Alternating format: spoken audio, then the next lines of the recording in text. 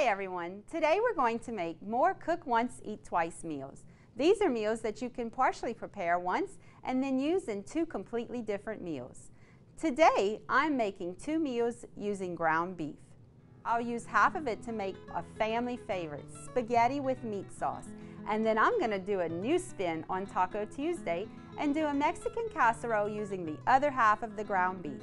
This helps save time at the grocery store and time in the kitchen. We're going to start with 2 pounds of ground beef.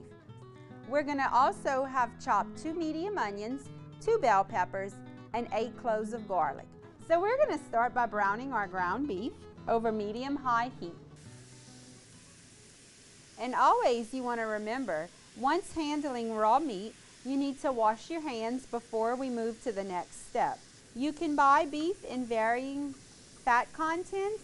If it so happens that a higher fat content beef is on sale, a way to lower the fat content is to brown it, drain the grease off of it, and rinse it. You could easily do this ahead of time and then freeze it in freezer bags or put it in the refrigerator for your next meals. We're going to boil our whole wheat noodles, and then we're also going to bake some spaghetti squash to serve our spaghetti with. Spaghetti squash, you want to cook at 400 degrees for 40 minutes. You're going to slice your spaghetti squash in half lengthwise, sprinkle salt and pepper, and a little bit of olive oil, canola oil, or vegetable oil on it. Our whole wheat noodles will be cooked according to the package directions. While our ground beef is draining, we're going to add 1 tablespoon of oil, and then our garlic, bell pepper, and onions.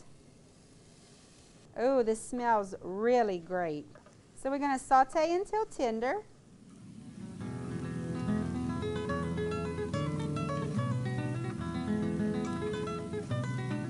We're going to add the ground beef back. We're going to mix everything up. We're going to divide this pan in half and put 1/2 in our large stock pot for our spaghetti sauce and leave the other half in this pot for our Mexican casserole.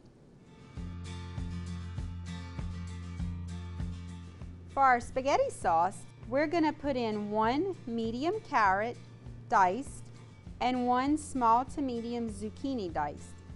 We're all about sneaking vegetables today in your kiddos' diets. And you want to saute this until both the carrot and the zucchini are tender. We're going to add 1 teaspoon of salt, 1/2 teaspoon black pepper, 1 teaspoon of Italian seasoning, 2 teaspoons of dried oregano, and 2 teaspoons of dried basil. Next, we will add 28-ounce can of diced tomatoes, 1 6-ounce can of tomato paste, and 1 16-ounce can of tomato sauce. We're going to mix this all together and then cover and simmer for 1 hour on low heat. While our spaghetti sauce is simmering, we're going to take our spaghetti squash out of the oven. When you flip it over, this is what it looks like. In order to make it like spaghetti, we're going to take a fork and we're just going to shred it. Looks exactly like spaghetti noodles.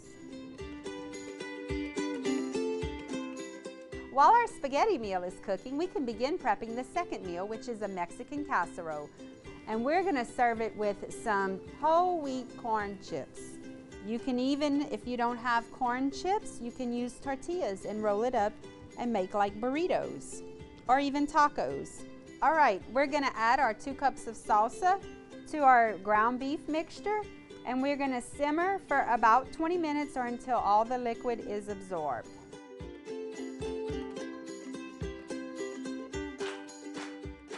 We're going to add our refried beans to the mixture since our liquid has absorbed, and we're going to mix all this together. We're going to spray our baking dish with nonstick spray. All right, we're going to add our mixture to the casserole dish, and we're just going to kind of spread it around We would cover this with some saran wrap or foil and put it in the refrigerator for tomorrow night. All right, we've taken our casserole out of the refrigerator. We're going to add our toppings and then bake it for 30 minutes at 350 degrees. So first we're going to do the sour cream. And the sour cream we're using is reduced fat sour cream. We're going to kind of, like we're frosting a cake, just kind of spread the sour cream out. Next we're going to add our black olives. Next we'll add our chopped tomato. Just kind of the same way, sprinkling it on top. And this is pretty already. For a little extra kick, if your family likes hot stuff, you could definitely add about 2 tablespoons of chopped jalapenos to it. We'll add our green onions. And I'm going to do half the green onions and then do our cheese.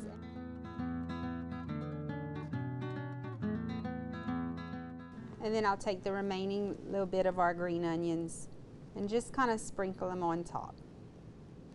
We're going to pop this in the oven and bake for 30 minutes.